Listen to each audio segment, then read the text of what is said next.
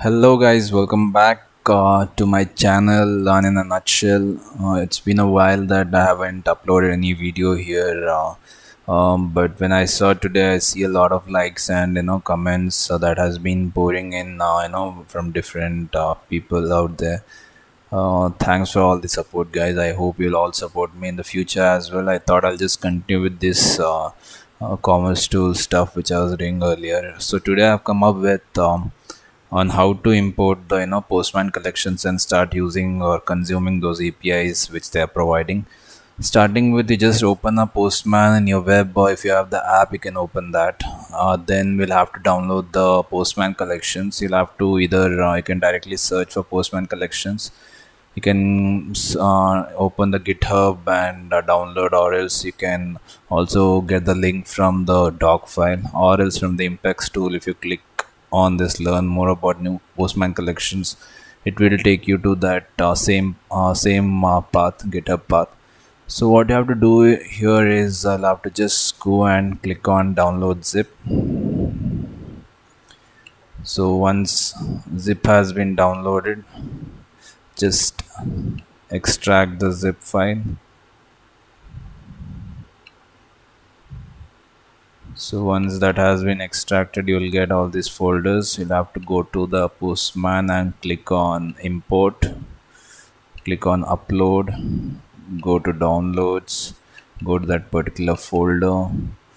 As of now, we'll just upload the API and the template. You need the collection as well as the template. I'll just say you what those are.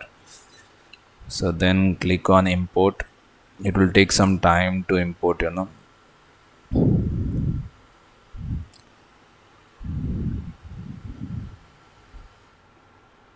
Once that is imported, I've again created a new account because that other one had expired because I had not used it for more than 60 days. Sorry, 60 days is the trial period, so that was already expired. So yeah.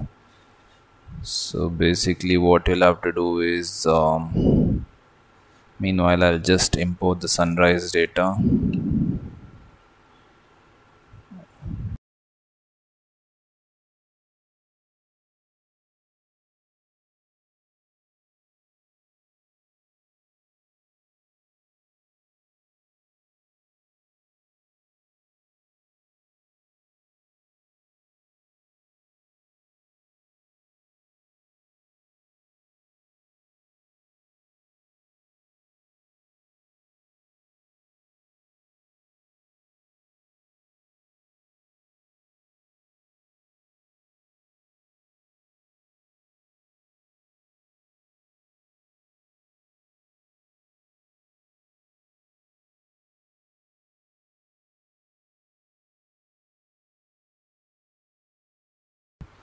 So yeah guys, the Postman collections for the API has been imported successfully. You can see the environment as well as the collections here. So first thing what you'll have to do is I had downloaded the env file already, so I'll just copy the contents and replace it there. First is a secret, so go to and change your client secret current value, and then copy the client ID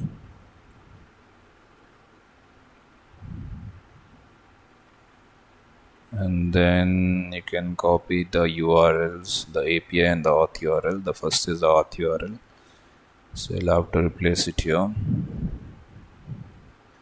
Next is the API. You can just replace it here and dismiss this one, and you can just save this. So once this is saved, you can go to collections, go to authorization, select that environment, and then go to obtain access token and click on send.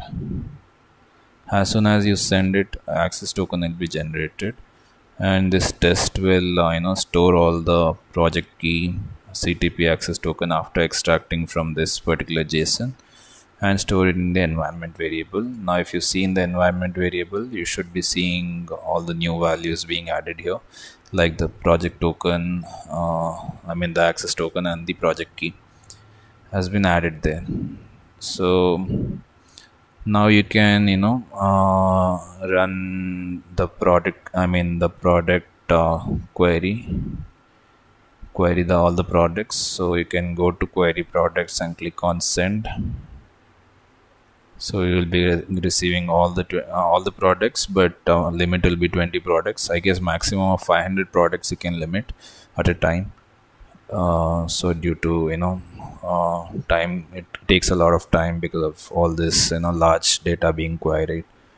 So limit is 20, and there are totally 2,703 products.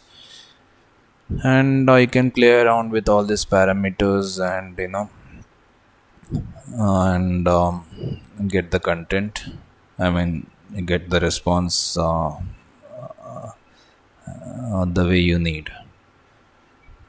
So the next thing, the same thing. If you want to if you want to create a customer, go to customer, go to create customer, go to body. They have already given a basic body request. You have to just replace the content. So I'll just give learn in a nutshell at gmail.com.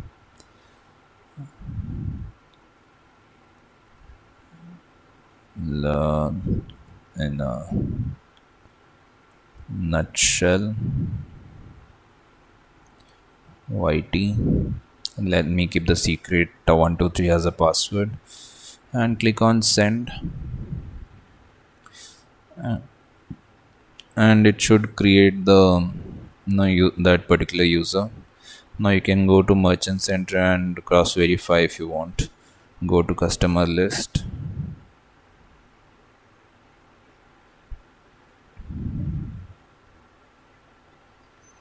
and you should see learn in a nutshell coming up here. Same thing, you can do it for all. For example, if you want carts, you can go to carts, create a cart. The body, the basic required field is the currency. I'll just keep the default value euro and click on send, and a response. You'll get a response, and it will be deleted after 90 days. By default it will set the value as 90 days. So yeah, and now you can go and start playing around with this, like by adding a line item or anything, and create an order with that. I'll show you how to create a cart and an order using this Postman collection in the next video.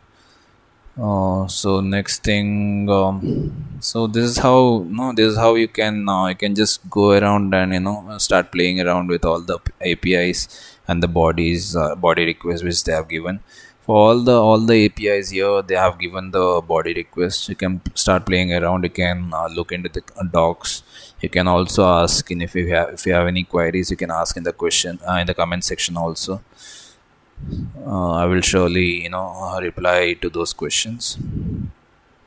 So that's all in this video, guys. I will soon post other video as well has related to this Postman collection. I'll very soon post about that. And please do subscribe. If you like the video, hit the like button, and do share with your friends if they are also learning Commercetools. So that's all about how to import Postman collections. So you can start playing around and start creating doubts. So that's all, guys. See you all in the next video. Bye.